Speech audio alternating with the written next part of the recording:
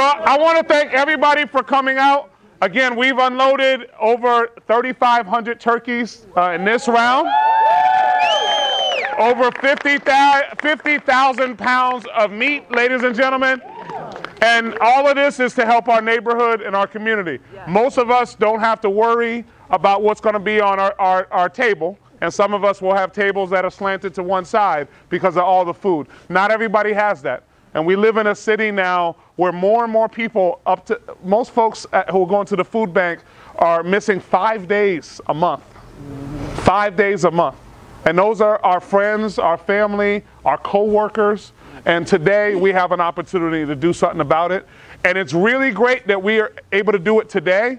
But the work that we have to do is to make sure that they're not hungry, to make sure that they're not poor, to make sure that they're not homeless, and that their kids get a great education. And that's what this is all about, and this is the beginning.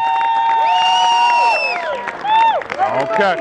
Hey, everybody say, together we can. Together we can. Together we can. Together we can. Make a difference. Make a difference. In our community. In our community. What's up? God bless you. God bless you. And one more, ladies and gentlemen, because of the great work that we're doing, my man Paul from Hannaford's, when he saw that we were doing this again, today is his day off. He drove all the way